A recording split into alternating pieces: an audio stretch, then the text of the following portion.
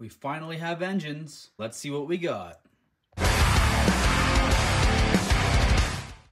We got not one, but two LRP .28 Spec 4s.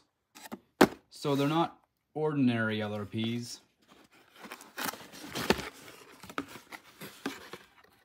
Oh yeah, they've been modified by Rick at RV Mods. We got a whack of stickers.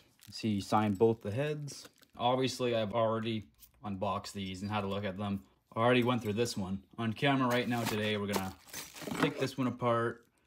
Just make sure the inside's all clean on this one.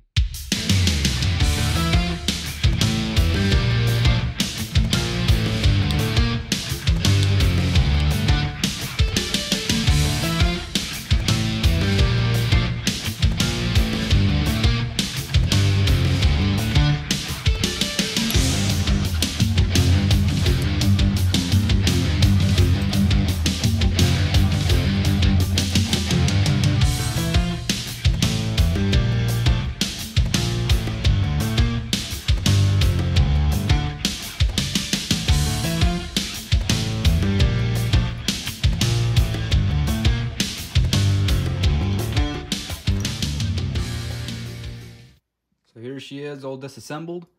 I'll show you guys just real quick. Here's the crank, he signed it. Made some cuts. Drill and filled the crank. Piston should be bone stock. Just run by the sleeve real quick. You can see some of the cuts he made. Right there to the exhaust as well. Beautiful work. Very good job. Very happy. And now I'm going to show you why you might want to disassemble and clean your engines brand new, especially your cheaper Taiwanese engines like your LRPs or whatnot. So this is my LRP .28. All I'm going to do is I'm going to tip it upside down and I'm going to spray it out with brake clean and just watch all the crap that comes out on this fresh rag.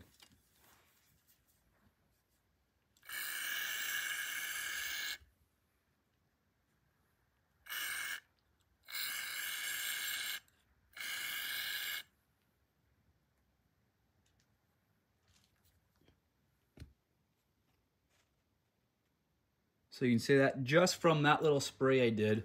Check out all the metal shavings there. There's some metal shavings, some casting sand. All that glitter can kill your engine, especially an engine this small. It may even help if you had an ultrasonic cleaner to just like throw the block in there. Remove your bearings first. Throw the bare block in the ultrasonic cleaner. Let it go to town for like half hour. Blow the block out. And then even go ahead and spray it with some brake clean after. Blow it out with some compressed air. Make sure you got compressed air. Blow it all out good. But yeah, like I said, especially with these Taiwan engines, you might want to do that. Classic SH trick. 13mm oddball crank. Not quite sure where I'm going to get some decent bearings for this, but... And the last thing I forgot to take off the block was the carburetor. So we're going to take it off and we will not be using it. We'll be running a different carburetor. If you had eagle eyes, you might have spotted on the other engine I cleaned up already.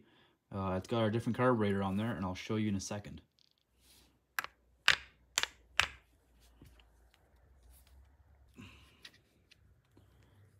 So LRP X-Tech carburetor out. I don't have the new carburetor yet for this. It's coming. I only had one in stock, so stand by and I'll show you what we do to fit the new carburetor. So remember what I was talking about earlier with the junk and crap inside your engines? Well, look what I spotted in here. Just a little tip for these one-way bearing engines. I take the starter shaft and I put a little grease on it. This Fast Eddy grease works really good. You can also use like a red and tacky grease, but I just take a little dab and I put it on the starter shaft. And what this does is it seals the starter shaft better, so you're more airtight, and it just makes stuff last just a little bit longer.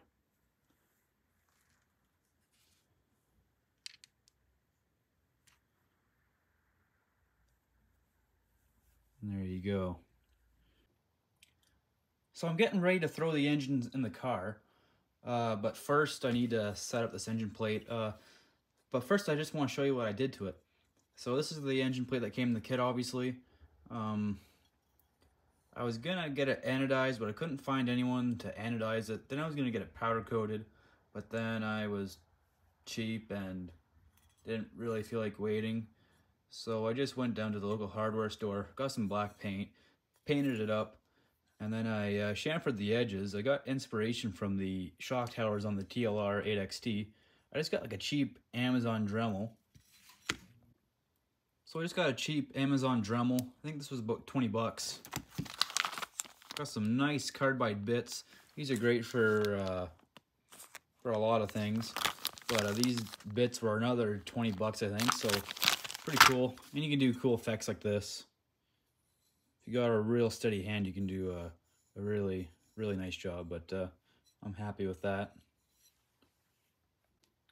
So I got my plate, got some braces to put on it so we can mount it to the chassis.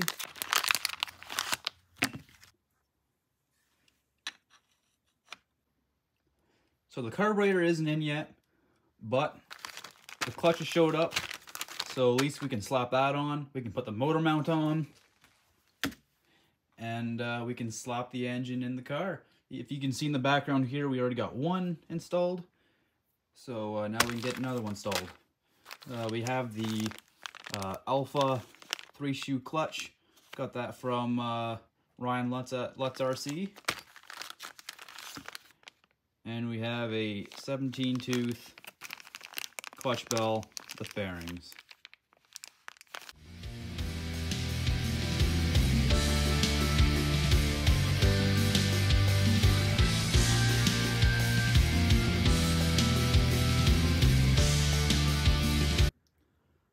So the flywheel's on. Now comes the hard part. And I might have to cut the camera because I'm gonna be completely honest. 3-shoe clutches give me anger issues. They're not so bad if it's like a lower tension spring, but like trying to multitask, you know, I don't have the proper tools, so trying to push down and flick the spring a certain way, it really grinds my gears. I guess I'll attempt one, and if I get too rowdy, then I'll do it off camera. So there's the one shim. Use the black springs for this one.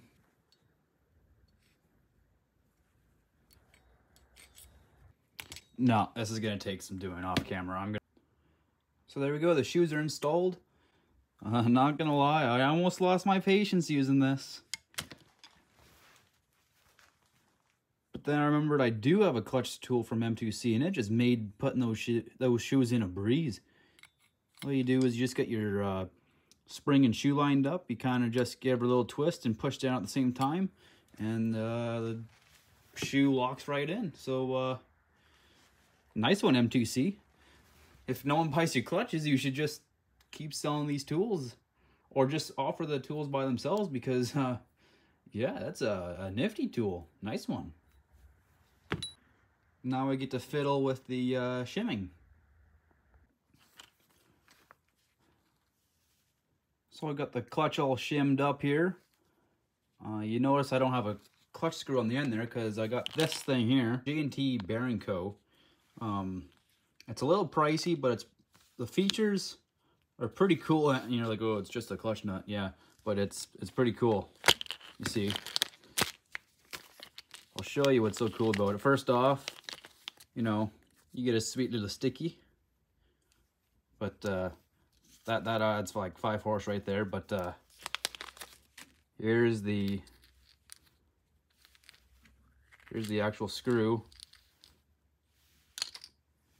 You know, it's got the cool oil slick coating on it. But so it's made from titanium, right? So already it's pretty tough to strip, and Also has a bigger head on it. So instead of using your traditional 2mm, you see the 2mm doesn't fit.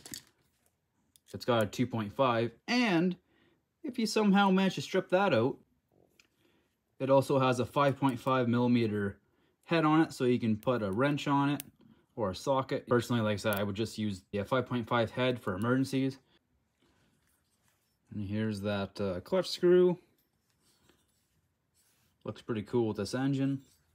So now that the clutch is installed, we can put the engine into the mount and the whole assembly into the truck. So here's our sweet, sweet engine mount. That's gonna go like that. So our engine mount's in. Now, one thing before I put this in the car is I want to take this screw out, and I want to reverse the pinch bolt so that way the screw is facing this way, just to make it more serviceable, so I can remove the carburetor while it's in the car and not have to juggle between engines, because this is going to be on the right side. There we go. She's ready to go in. For the motor mounts, like I said, the Tony screw kit is only meant for one engine, so I had to get some extras. So I just went down to my hardware store, got some extra hardware. Why does one pack come with 2 screws and one comes with 3 screws? What the hell? Anyways. We got some tires.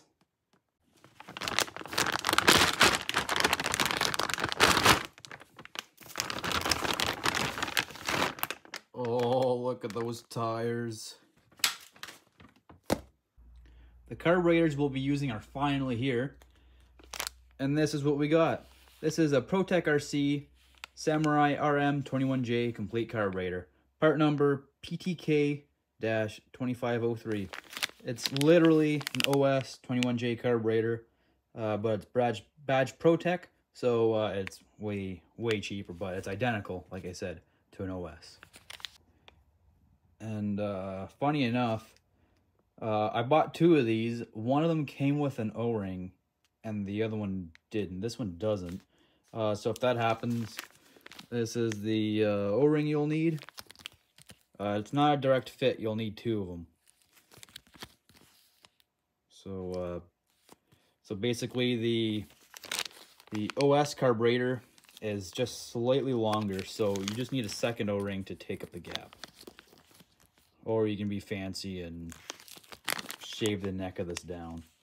But this is way easier, so why not? And the reason why I like to stack the O-rings rather than shave this down, if anything happens to your LRPs, now what? You got a useless carburetor. This, if anything happens to these engines, you just remove an O-ring, and you're good to go. Put this in something else.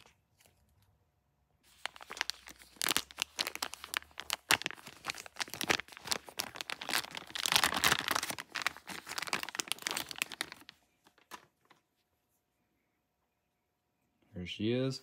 And this one's even got a mid-speed needle, which is pretty fancy. There is one more modification I'm going to do to this carburetor later. I'll show you in a bit. First things first, we're going to remove the carburetor off of the one LRP and ditch it.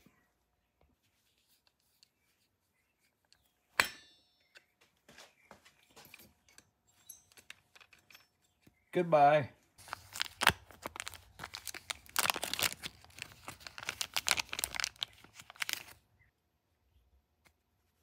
Now what I did with the other carburetor is I actually took the second O-ring off of the LRP carburetor, so that's what I'm going to do.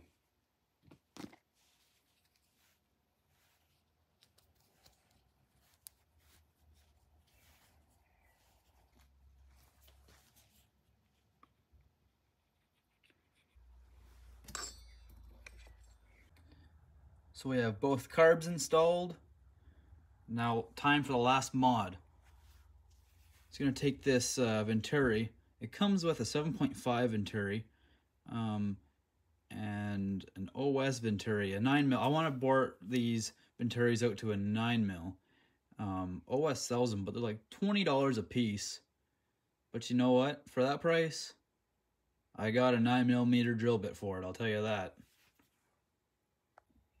Here we go, 9mm drill bit incoming.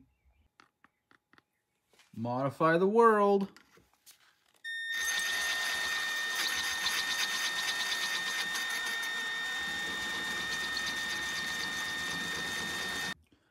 So there we go. After I bore it out, I just run a little bit of Scotch-Brite just through the bore and just through the bottom here. Just polish it just a little bit, make it lick a little nice. Blow it off with some compressed air. She's ready to go. Now you don't have to bore it to 9mm. You can bore this to whatever you want, but it's pretty pointless going past 9mm because the throat of the carburetor is only 9mm. So going to like 10mm, for example, is like completely pointless. But hey, you do you.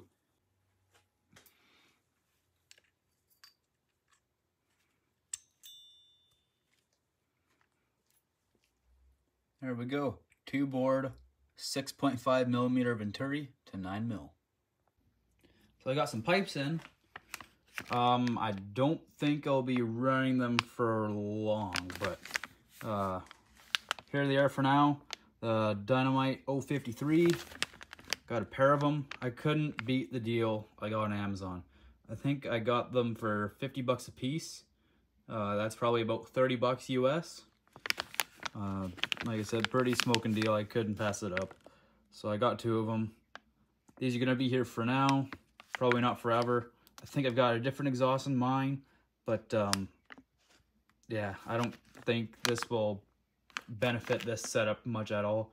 Like, this pipe would be perfect for, like, a RTR engine. Even a lot of bone stock engines this would be great for. But a couple modified engines, I don't know if this will be too good or not, but it's here now. Let's throw it on.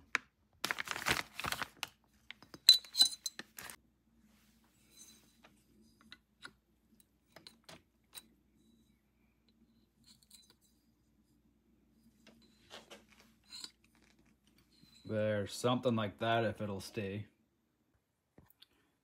Here's the linkage all set up.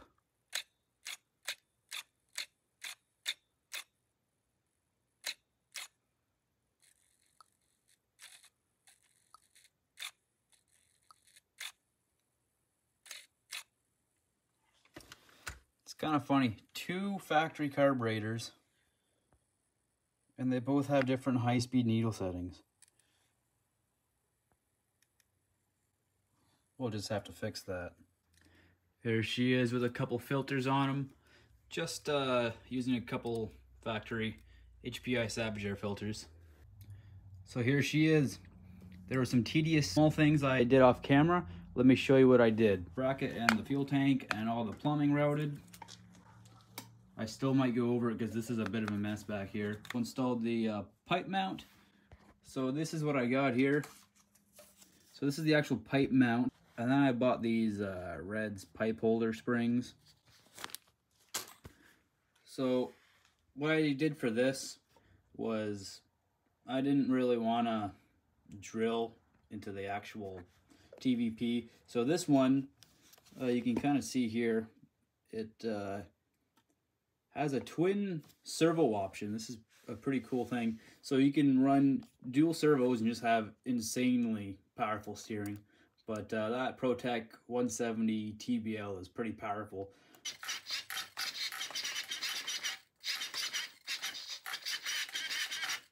So I just kind of took the mounting hole from it and put that there. And then I just kind of tweaked the springs. That one was pretty much a bolt-on. I just kind of made a 90-degree down here. That's on. Same with this side. Just gave her a nice bend right there. And boom, pipes are on. And the last thing I did is I just kind of rough cut the body. Cut the back out for the 2 beauty engines back here. Man, I just did the first couple break-in tanks, just the idle tanks, and man, I don't know who I should be impressed with. The cheap engines that run better than that engine up there.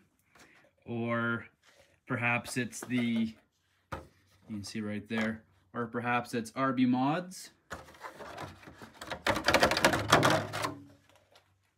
Or maybe those OS21Js have something to do with it. I don't know, but all I know is these engines run frickin' sweet. First pull each to start, and man, they just ran like a clock. I can't believe how good these things ran. So all that's left to do with this thing is finish the break-in and paint that body. But for now, she's done. Maybe give me some paint ideas. I'm thinking of orange, black, and blue for the body. Let me know what you think.